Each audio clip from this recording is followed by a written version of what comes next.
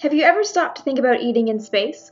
I don't mean the physical act of eating. NASA figured out during John Glenn's 1962 orbital flight aboard Friendship 7 that humans can eat just fine in space.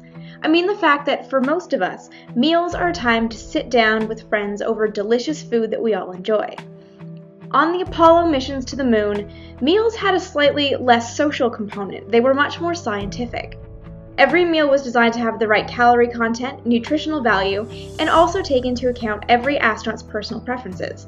And one thing that almost every astronaut loved on the Apollo missions was the bacon. NASA sent bacon to the moon, and more than one astronaut radioed back to Mission Control, expressing his appreciation for bacon squares. For more on the story of bacon consumed in space on the way to and from the moon, check out the article below.